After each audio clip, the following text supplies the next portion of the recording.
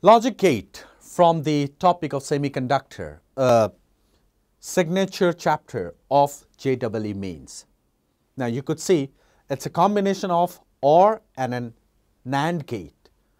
And based on this arrangement, we need to figure out which is the correct truth table.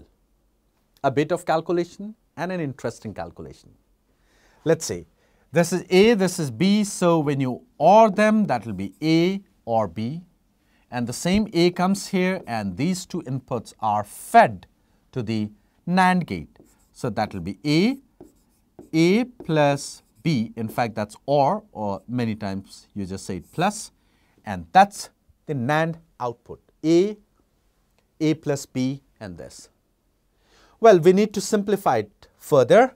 The De Morgans would be saying break the bar and change the sign.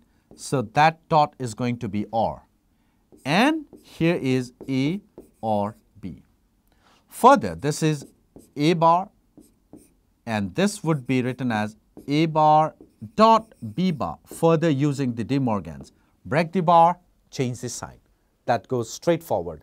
Then you take common A bar because that distributive property is valid, and eventually this becomes A bar because this is 1. So what does it mean? The ultimate output is A bar.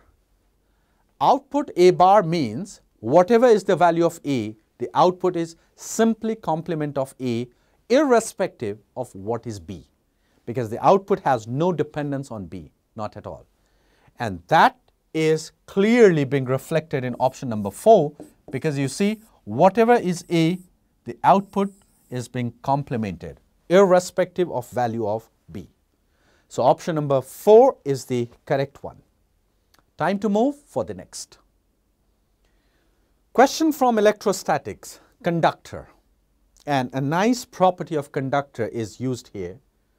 You see, it says that shown in the figure is a shell made of a conductor. It has inner radius A, outer radius B, and carries a charge Q. So the shell is given a charge Q. Apart from that, at the center, there is a dipole. So first of all, we need to put the charge distribution because of that given dipole. See, an arrangement of distribution would come inside. So somewhere minus, plus, something like that. But yes, there would be an arrangement, and that would be non-uniform.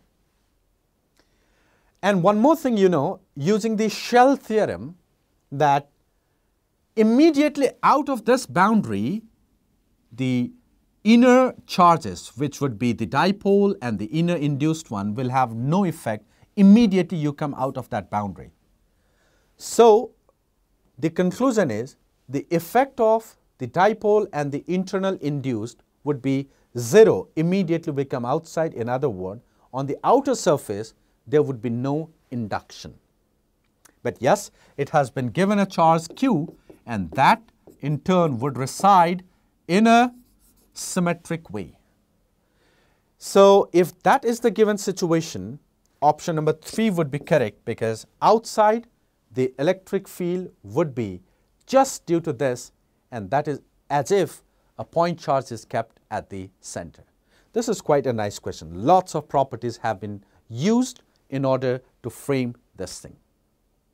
Now let's go to the next. 24th question. This is a question from dimension, and we know the question related to dimension that is asked in this sort of examination is not expected where you do dimension by the regular way. There is a certain amount of craftsmanship involved in that. You need to be a bit tricky while calculating.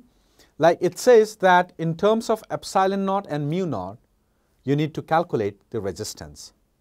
Well, I would say that, like you remember, tau equals to RC, tau equals to L by R.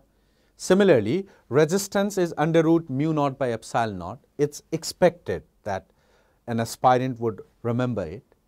However, if that is not the case, let me show you how can we reach this conclusion quite easily. It's something like, say, you can know that L by R would be equals to RC, because this is time, this is time. And this means the resistance would be equals to under root of L by C. And now this is in fact mu naught by epsilon naught. You can see in that way, like capacitance is epsilon naught multiplied by distance, inductance is also mu naught multiplied by distance. So that amount of, tricky point you can do, and eventually you get option number 3 as the correct one.